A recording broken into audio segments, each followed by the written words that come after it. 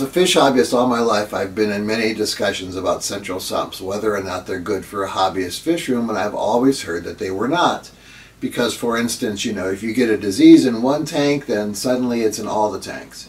And you have water, a central sump being a separate container that the tanks drain down into, and the water's pumped back up into the tanks after being filtered. You know, if the power goes out, then the sump overflows, and then you have a flood, and it's a terrible thing. So it's usually been considered that central sumps were not good for the hobbyist fish room. And then I started Select Aquatics, and I wanted to make sure that all the fish that I shipped out to people, that the fish had to make as little acclimation from my tanks to your tanks as possible. So, for instance, I knew this guy out in California, and he had these angelfish that he insisted were the size of coffee saucers.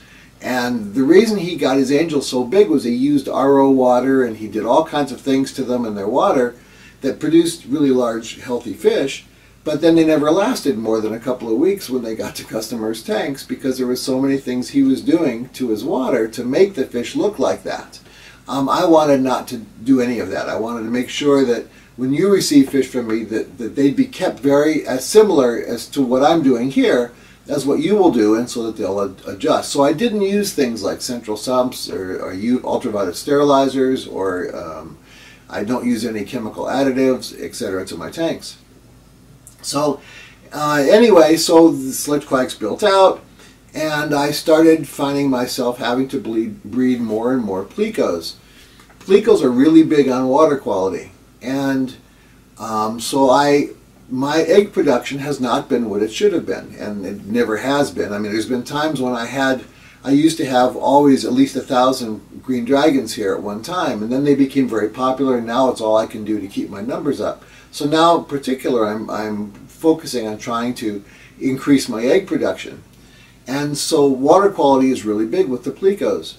Well, I learned something. Someone pointed out to me that if you have, like, say, 4 20-gallon tanks, and they then are working independently, the fish in each of those tanks, based on the water quality swings as a result of organic materials coming in and out of the tank, water changes, etc., etc., every fish feels like it's in a 20-gallon tank. So if you take those 4 tanks and you run them down into a sump where the water is being filtered and then pumped back up into the tanks again, the fish then go from feeling like they're in a 20-gallon tank to feeling like they're in an 80-gallon tank. And so now you have 4 consistent tanks, basically one big 80-gallon tank divided up into 4 sections, that is now going on, and the fish feel much more comfortable, and you see the size difference, you see the appetite change, and everything else that happens when you take those fish and put them into a larger tank. So central sumps had benefits, and so I also saw an increase in egg production with the Plecos. So now I have 3 central sumps here in the room, and this video coming up is going to be about the addition of a 4th central sump, which is now with the most powerful motor that I've put in, pump that I've put into the room up to this point. Now the thing about central sumps is, for me, is not just filtration and water quality. The other big thing with central sumps is people write me all the time about, you know, how do you breed the green dragons? How do you get the egg production? What do you do to your water to make them, what are the spawning triggers? You know, what are you doing to the water or to the conditions to make them want to spawn? Well, everything I do is going to be in this video. And we'll show you how I'm putting in a central sump. But the thing about the central sump is that this is being added to a fish room that already has an automatic water change system. So now I have a situation where I can manipulate between the two, the daily water changes and the central sump ongoing, cutting one out, increasing one, cutting one down, increasing it, lowering, whatever, back and forth, to find the combinations that cause the Plecos to spawn. Not only Plecos, but of course many other fish in the room. And the reason that I'm doing this is not just for the green dragons, but it's primarily for the Poecilia volifera, which I really want to get their numbers up, and also the Zophophorus montezuma. So this sump that we're putting in now is going to be for 10 tanks, and the tanks are primarily going to go over to the volifera and the montezumas, but because of the way this is being set up, it's going to also increase the filtration to all my Pleco breeder tanks. So I'm going to see benefits from those 3 species primarily by the addition of this. So anyway, a lot of work went into this video. I hope you enjoy it. If you've got any questions or concerns, certainly send me an email at selectaquatics@gmail.com, and I'd love to talk to you more about it. Take care. Bye-bye. So what we are going to do is, in our fish room, these 4 tanks will represent our fish room, is to put a sump, a large container that will work as an external filter, onto our tanks so that will substantially boost the filtration for our 4 tanks. The sump will then have fill and drain lines going into each aquarium that it services. This would be interesting enough, except that in this fish room we have a problem. With our 4 tanks, we already have an automatic water change system in place that's changing 15% of the water every day. The water change system already has fill and drain lines going to each aquarium, mounted on the back of each aquarium, and you cannot add water to the tanks that are using the external sump, or the sump will overflow when you do a water change. Though not always successful, I try to keep water on the floor here to a minimum. Also, the drains already in place to do the water changes are not big enough to handle the flow of water that will be coming from the sump, so we'll need to leave them alone and add new drains to handle the greater flow of water. This means that the new siphons for the sump we are putting in will need to be hung on the front of the tanks, which is far from ideal as they obstruct the view into the tanks, and I agree they'll look like crap. But these tanks are meant to be grow-out tanks for fish requiring higher levels of filtration, and I'm not left with any other alternatives. But if you were to do this, the second set of siphons could certainly be mounted on another side of the tank or placed where they wouldn't obstruct the view into the tank. But I need to do it this way because of how the tanks are arranged on the stands that they're sitting on. So the way I have chosen to do this, and that has worked well for 3 other central sumps being operated here along with the automatic water change system, is to operate them as an entirely different system. The sump is turned off entirely when the water change is being done. I generally do the daily water changes by doing it manually at the controllers anyway, so I've been able to turn off the sump, do the water changes, and then start the sump back up again when the water change is completed. I do this every day, and this will be the 4th of this type of sump in my room. These X's represent valves that were put in so I can turn off and isolate the sump system from the water change system when the water changes are being done. There's 3 valves and a power switch.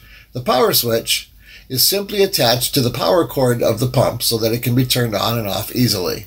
Plugging the pump into a power strip that can be mounted onto the stand and can be turned on and off would do the same thing.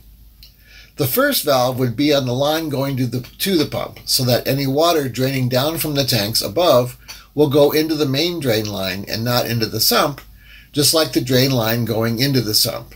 So a valve is put there as well and turned off when the water change is being done. The third valve will be on the main drain line going out to the city, so the tanks will drain into the main drain line when the water change is going on. When the water change is done, then that valve is turned and the main water line is cut off and the sump area tanks are isolated from the other system. Lastly, so that a water change can be done automatically when I'm not home, a valve on the fill line totally closes off the sump system from the water change system. This way, when a water change is done automatically, the valves on the drain and the fill lines will be turned off and the tanks on the sump will not be affected. Essentially then, when the sump is running to do a water change, you simply follow a series of steps that become second nature over time. What I do is first open up the main drain line, then close off the valve to the drain into the sump. Then I let the pump push the water out of the sump, and when that is done, I turn off the pump and close the valve on the line coming from the pump going into the tanks. Then I do the water change, and when done, I fill the sump back up with a hose with dechlorinated water, close off the main drain line to the city, reopen the other valves, and turn the pump back on. The water level will settle a bit as the tanks fill, and you will want to watch the sump as the pump pushes the water up into the tanks to get the level in the sump to maintain where the water level consistently stays at about 2 inches above the pump. And that's it. Okay, so this might seem like a really dumb question, but how do you get the water from the pump sitting in the sump up into your tanks with as few problems as possible? You want to avoid a situation that I've had happen where you're sitting in your fish room and you get everything hooked up and you plug the sucker in and you're ready to go, and then all of a sudden you're witnessing something that you have to pause because you're thinking, I've never seen anything like this before, and I hope to never see anything like this again, as a fire hose of water is shooting, say, up into the ceiling of your fish room or across the fish room. I've had that happen to me twice. And so there is a way to avoid having that happen. And you want to do a couple of these steps that I've learned the hard way that I'm going to share with you to make sure that that doesn't happen to you. So this pump right here is a very powerful pump. Most of the little pumps that you put on your filters on your aquariums, a good strong filter, a good strong pump for one of your hang on the back filters is going to be about 250 gallons per hour. This pump here is 2,700 gallons an hour. So this has more than enough power to create that fire hose effect I was just talking about. So we want to make sure that nothing like that ever happens to us. So you get the pump. The pump is going to come with an adapter. Not all of them do, most of them do. This pump has a 1.5 inch out here, threaded outlet, but it does give you an adapter that allows you to downsize to 1 inch and then to have a hose going for a 3/4 inch. So we're going to go ahead and put that in because we're going to go ahead and use a main line going out to the tanks that is 1 inch. And then from that 1 inch line will be 3/4 inch lines, fill lines, that will fill the tanks. So we'll go ahead and put this guy on. Then you hit your trusty Home Depot, where everybody knows me, for better or worse. And you pick up a little connector, which is threaded. And so this is going to go ahead and fit on the threads that are provided on the pump. Now, we want everything to be non-threaded. So, because I'm using all this PVC that does not have threads. So we want to get another adapter that allows for a threaded section to go into the connector, but then leave you with a smooth section where you can put PVC into that, up into the tanks from here. So we'll screw that sucker in. Now, when I'm putting these things together, I don't use Teflon tape, I don't use glue. These kinds of things you're going to want them to come apart easily so you can do maintenance on the pump and take care of it. And also it's going to be sitting down in the water in the pump, so if there is a little bit of leaking coming out of your threads, it's not really an issue. So when you cut PVC, so we can get a piece here that's a good example. If you cut it to 1.5 inches, that is the right length where when you put it in to a section and you put another one on top of it, it will cause the sections to be snug against one another, and that's what you want. So the next thing we're going to put on is we'll put our little bit of 1.5 inch PVC here, and then this sucker is going to go in here, nice and snug against that. And this is an overflow. This is extremely important. This way you can adjust the amount of power from the pump going up to your tanks. I may not need 2,700 gallons of power to go up and to hit all the tanks and do the water changes I need. So this allows me to flow off any excess. And so when you're first plugging it in, you want to make sure this is open, because then what happens is the pump will just pump it out and it goes on into the rest of the other section of the sump. It's set up like this, and its height is like this, is because when measured, the divider in the sump fits right here. So this is going to fit right on top, sitting on top of the divider, and this is going to go over to the floss section of the pump and run the overflow back through the floss. Okay? After that, we're going to need to put one of these guys on. The reason for this is that this valve, when we're doing water changes and we turn the pump off and we drain the tanks down a little bit and we empty the sump out to change the water, we don't want water from the tanks draining back down into the sump while that's going on, overflowing the sump and causing problems.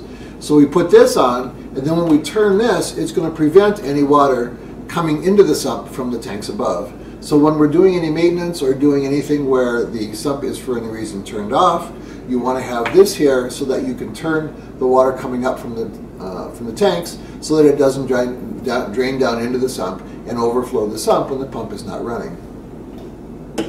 Then we're going to want to put on, lastly, this on top of that, and this is a coupler that will allow you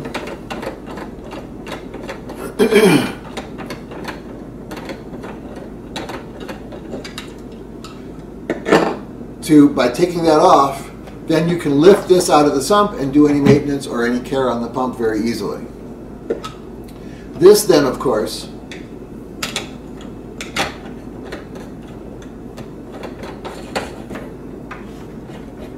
this piece here then, of course, goes up to the tanks.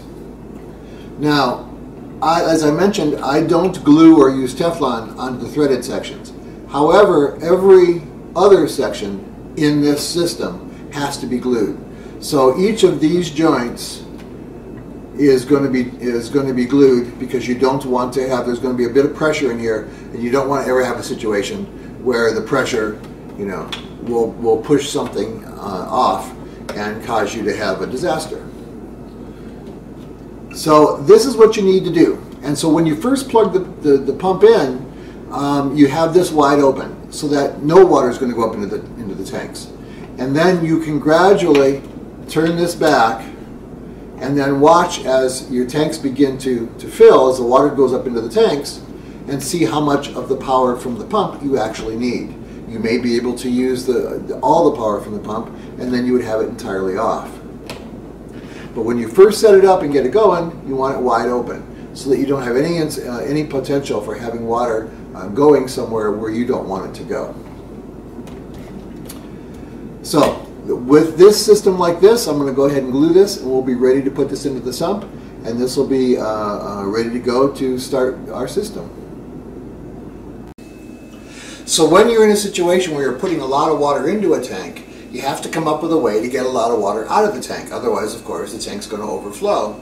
So you want to work something out that gets the water out of the tank comfortably and as easily as possible. And what most people will do is they'll drill a hole in the side of the tank and have a bulkhead sitting over the glass that drains down into a sump. My experience has been that you go out and you buy the diamond drill that's going to make the hole inside of the tank, and then you break 4 or 5 tanks while you get your technique dialed in. Hopefully you don't get a tank made of shatterproof glass where you touch it with the diamond drill and the whole glass shatters. And then when you get your technique dialed in, you finally get some tanks going where the bulkhead is established correctly and all of that, you put them on the wooden stands. Wooden stands tend to flex and grow and change over time due to the humidity in a fish room. And the bulkhead against that glass will end up developing pressures and tensions over time as the aquarium stand and the tanks on them settle in over time, and you'll end up cracking the glass that the bulkhead is fit on. Plus, let's say you want to take a tank out, or you want to replace it, or you want to make a change. Doing so with drilled tanks with bulkheads is not an easy thing to do. And so I discovered this PVC means of draining the tanks down, and I put it together over time in bits and pieces and trying to figure things out over the years. But I've had customers since send me articles from Innis in the 1930s who had been using this external loop PVC drain system. I believe he called it an external loop automatic water leveling system. And so that 3/4 inch PVC drain setups that I've been using have worked great for the last, oh goodness, at least 15 years. And how to build them and how to set them up is described very thoroughly in the Select Aquatics video on building your own automatic water change system. But with this thing, where we're going to have a very powerful pump pumping a lot of water into the tanks, the standard single 3/4 inch external loop drain is not going to work very well. It just isn't going to keep up. So about 5 years ago, I realized that I had this problem of needing to get more water out of the tank at a time, and I came up with a double PVC system that looks like this, and it works really well. And it actually is not difficult to start, and if one of the siphons goes, it's actually very easy to address and fix. And in my room, where I'm constantly swapping tanks in and out, you know, you look at a rack and you say, gee, I wish I had a 30 there instead of those two 10s. Then with this system, you just go ahead, pull the PVC off, pull the tank out, put the new tank in, put another piece of PVC on, and then you're all ready to go. And you're not dealing with any of the issues you deal with when you're dealing with drilled tanks.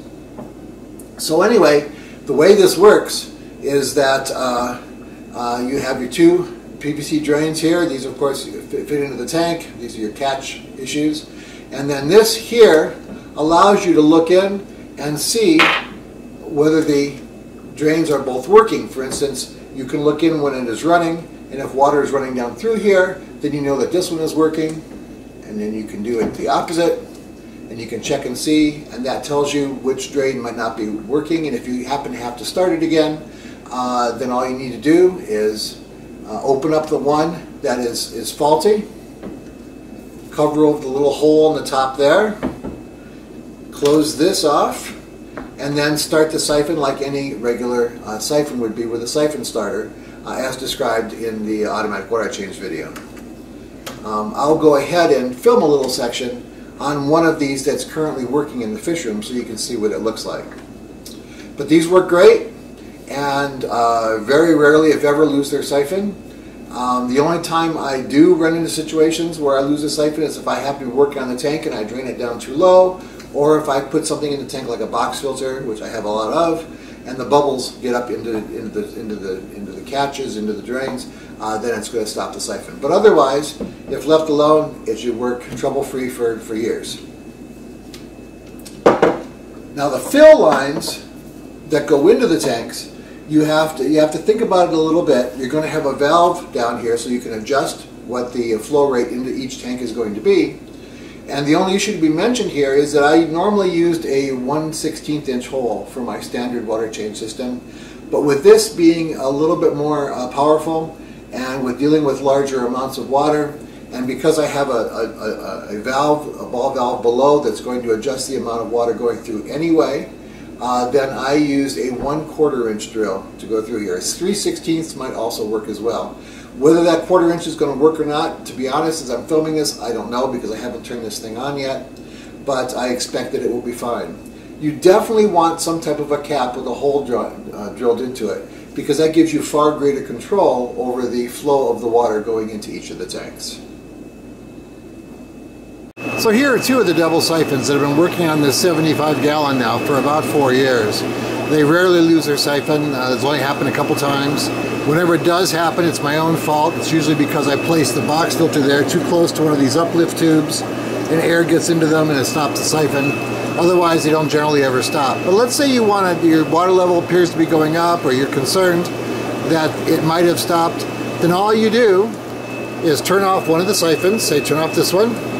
Then reach in here, look inside, and you can see the water running down. And if the water is running fine, then you know that this one's working when it's open. Then go ahead, reopen this one back up and close this one, and look again and see. And if the water is not running, then you know that that's the valve that isn't working. So whenever I'm going to go ahead and do one of these kinds of projects, I don't let myself get stressed out about it. It's just like working with Legos or an erector set or Tinker Toys or whatever, where you've got like 4 variables. You simply have these little T's, connectors, 90-degree angles, and knobs. And of course lengths of PVC. And PVC is cheap. A 10-foot piece of half-inch PVC is only between $3 and $4. So PVC is very cheap.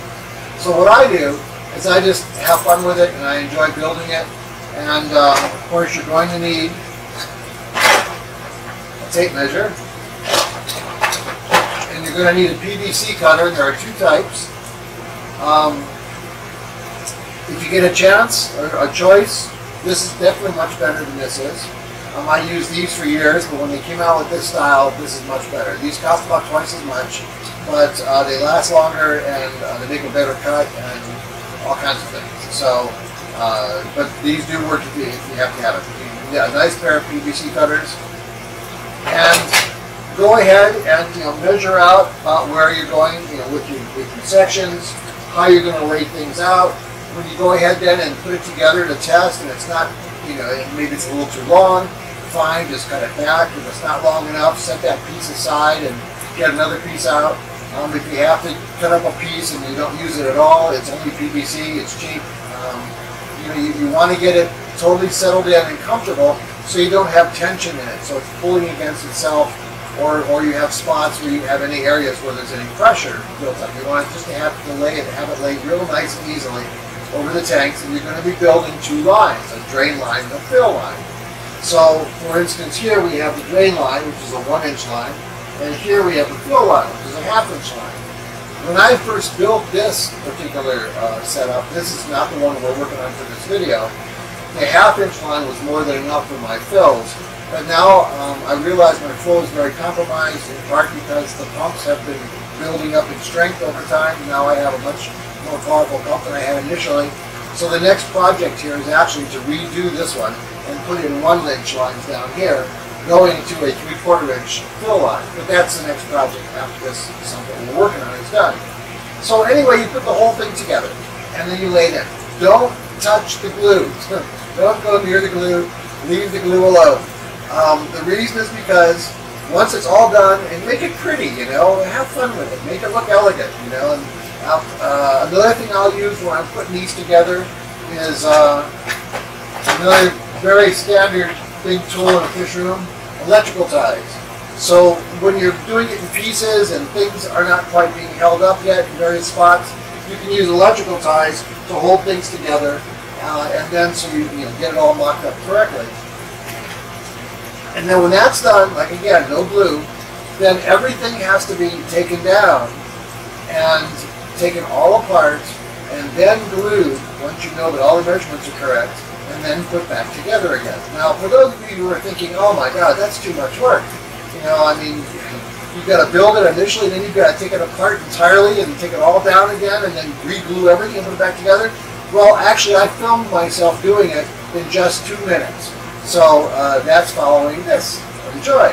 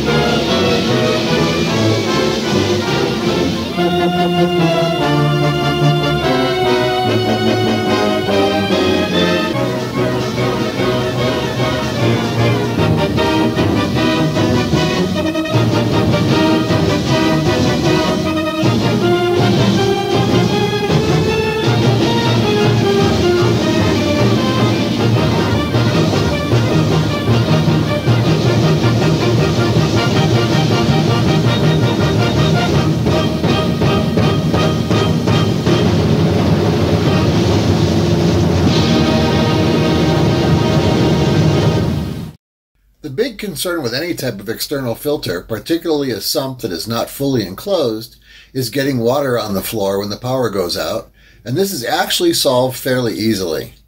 What I have done with the other sumps here is to run a 3-inch tube of PVC to the nearest drain, coming out the back of the sump just above the level of the filter material.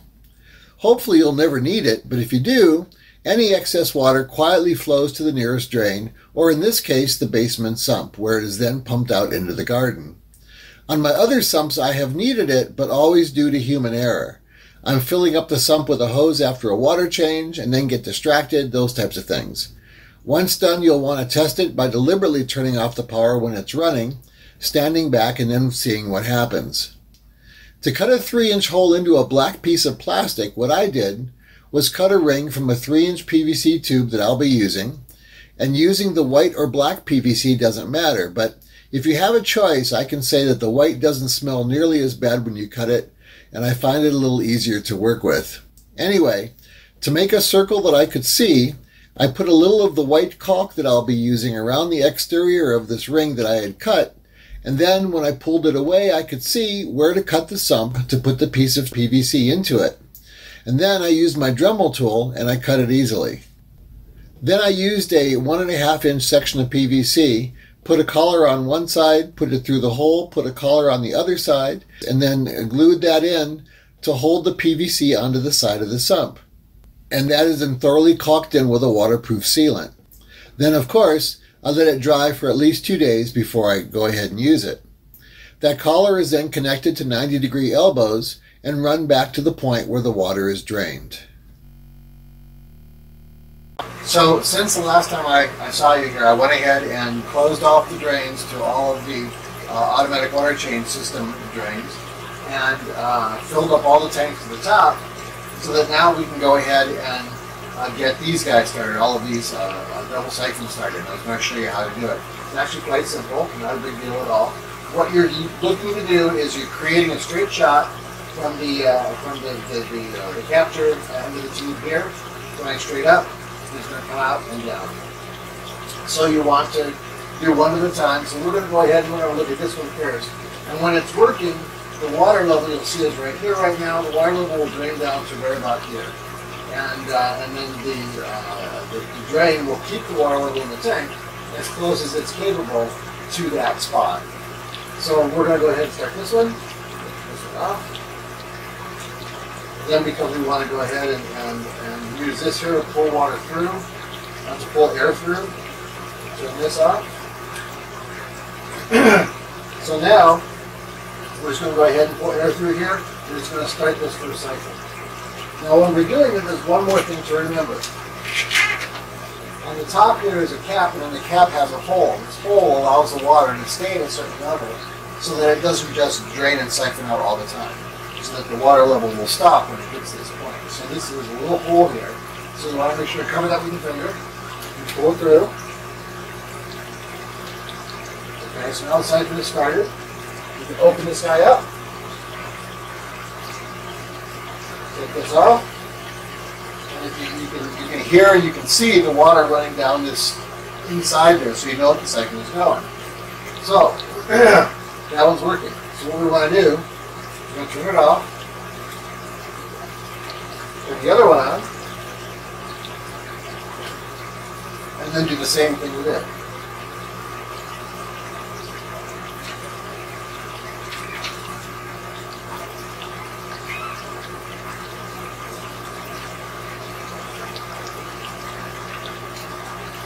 And you can hear it running, and you can see it running down through there. We'll close this off, open that up, and now both siphons on that tank are running. And that's how it is. That's how it goes. Simple as it is. So I'll go ahead now and get started and get the siphon started and all the rest of the tanks. So we're going to fire this up and see how it does. So there's a couple things you have to do. The siphons have been primed and are ready to go.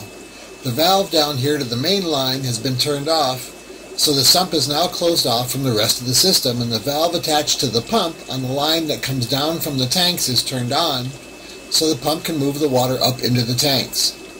These two drain lines are turned on, the sump water level is brought up to just above the top of the brick in the sump, and we have the trusty fish room hose ready for when the pump is turned on.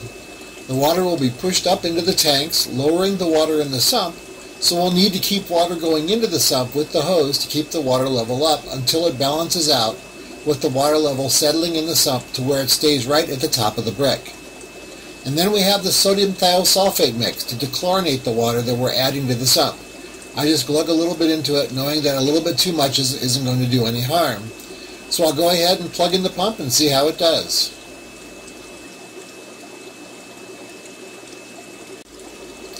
Okay, the pump is on, and most of the fill lines seem to be working right away. One thing I have done is, when you look down at the fill lines into the tanks closest to the pump, they're turned almost entirely off. This first one is only open about 10 to 15%, and the next tank over is adjusted similarly. The reason is that the flow to the tanks nearest the pump will receive all the water if they're not more restricted than the other tanks down the line.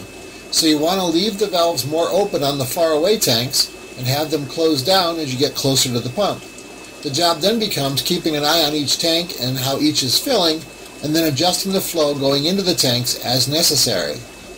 So we'll check back here in a few minutes and adjust the valves so the water level in each tank is roughly even between tanks and is staying stable and consistent.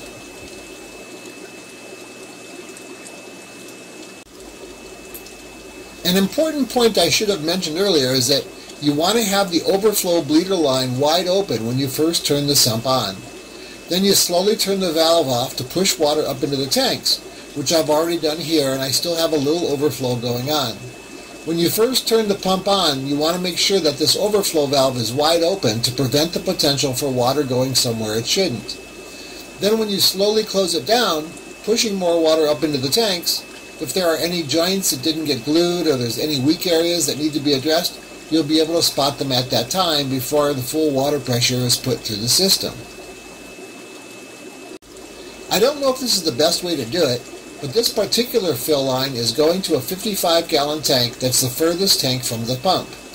So when I'm trying to determine whether the overflow at the pump is adjusted correctly, whether I need to have more overflow going or less, I will go to the furthest away fill line, open it up full bore, and if the amount coming out is adequate, not too weak or too strong, then I know that the amount of bleed that I'm letting flow from the overflow valve is correct. If it's too strong, I would open up the bleed a little to let more out. If it was too weak, I would close off the bleed line or dial back other tanks nearby so that water gets into this tank. That's how I determine if the adjustment to the amount of overflow is correct. Everything is running, everything is looking as it should, and the supply to these 55s at the ends is also good. The sump water level is staying even at the top of the brick. The water levels throughout the tank seem to be staying at a good height and are stable. The next thing I need to do, now that the valves are set where they're going to stay for a while and everything is stable, is you'll notice that on many of these tanks I have a piece of electrical tape set on each tank. This tells me where the water level was maintained on this tank with the automatic water change system. As more water is now going into the tank, the water level is going to be a little higher, and I'll put a new piece of tape on each tank to show where the water level should be with this new sump. This way I can tell if the water level is going up and there may be a problem with the siphons, or if the water level is going down and there may be an issue with the pump. Those pieces of tape will be on every tank, and then each day when you first come down to the fish room, a brief glance can tell you if there's something that you need to take a look at. This way you can tell when your siphons are starting to clog or the impeller on your pump may need to be cleaned. Here's a tank of short-finned green dragons that are really going to appreciate their step up in water quality. Now I should mention, for those of you who have been wondering how I'm going to get into these tanks, trust me, I've been thinking the same thing. I can cut a section away, as you can see I've already done here, and we'll cut out sections over these other tanks as well to provide light and access into the tanks from above.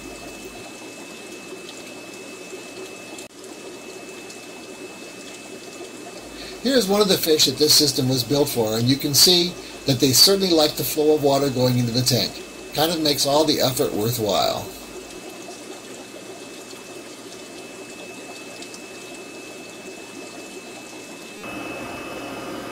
Here are the tanks on this new system a week later, and you can see that I was able to open up the tops to provide access into the tanks and allow for light to be placed overhead. With a 2,700 gallon per hour pump, the head pressure on this setup reduces the output to likely no more than about 1,900 gallons per hour. With 8 29 gallon tanks and 2 55 gallon tanks, this pump is then servicing 342 gallons. At 1,900 gallons per hour, that works out to an average of each tank being turned over about 5.5 times per hour. Thank you for watching this video on building the central sump and a little bit more about the Select Aquatics fish room. By this point you probably think I'm out of my mind, and I didn't put this out because I really expect anybody to go out and duplicate what I did, and I don't necessarily recommend it either, but it works, and it gives you all the ideas and all the basics on what a central sump is, how to hook it up, how to put it together, and some of the benefits that can be gained.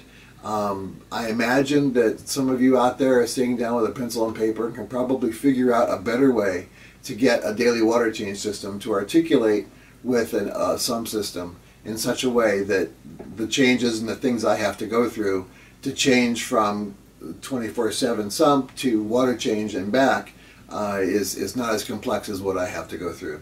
And if you come up with a solution or an idea, my goodness, I'd love to hear it. But anyway, I hope you enjoyed this video, and I am working on the next one. And I'm starting with the availability videos on species that will be ready to go here pretty soon. And look forward to keeping in touch. Take care.